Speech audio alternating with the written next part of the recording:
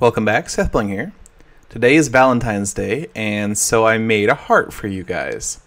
Now, this isn't a, lovey-dovey heart. This is an actual model of a human heart, and it's not that accurate of a model, but it's good enough that I can teach you guys about how the human heart works using this Minecraft model. So the heart has 4 chambers. Here's the right atrium. Oh, setting my heart on fire. Put that out. There's lava, and that's interacting with the wool. It's okay because the fire tick is off. Anyway, this is the right atrium. This is the right ventricle, left atrium, and left ventricle. So those are the 4 chambers of the heart. Now, it might sound like I'm talking about them backwards, but that's because you kind of have to imagine that this is your heart and sitting in your body, and you're over here, and we're kind of looking at it from the side. This is going to get annoying. So the blue, the water here, I guess, represents the deoxygenated blood, and the orange, lava, represents the oxygenated blood. Of course, in an actual body, all the blood is red. It's not actually blue, even though it may look like that in your veins. So basically, there's kind of a lub and a dub. When you hear your heart, it's lub-dub, lub-dub. And so those 2 sounds, oh my gosh, this fire, this is the worst. Those 2 sounds are caused by the valves that are in your heart, and there's a couple places where there are valves. There's a valve between the atrium and the ventricle on each side, so that's this this white bit here. And you'll notice the valve is opening each time, and when the valve closes, that's where you get the lub.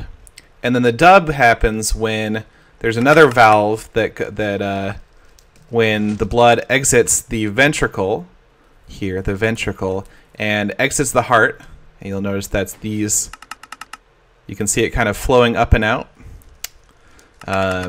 There's another, that's where the dub comes from. It's from the valve on those arteries shutting. I did a lot of reading on Wikipedia to learn all this. Yeah, so basically you have on the left side, you have the blood coming in through the pulmonary vein, and that enters.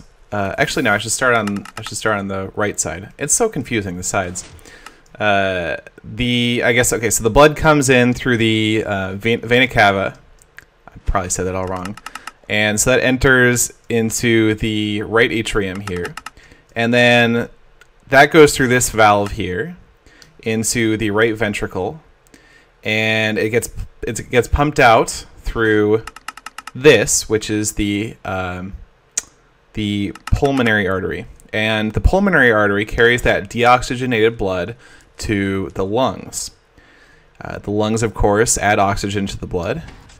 And it comes back in from this, the pulmonary vein, goes into the left ventricle, sorry, left aorta, left atrium, that's what it's called, through the valve here into the left ventricle, and then exits the heart through the aorta, which is this yellow path here, and goes out to the various places in your body. So you can see that. So that's the whole path, and you can kind of follow it if you look. So you go like this, and you can see the valve opens here, and it flows into here, and then it evacuates the ventricle here up through here. And so that's all shown by my model of the heart. It's not the best looking model, but hopefully it's good enough to teach you a thing or two that you didn't know about the way the human heart works. Well, that's about it. Thanks for watching.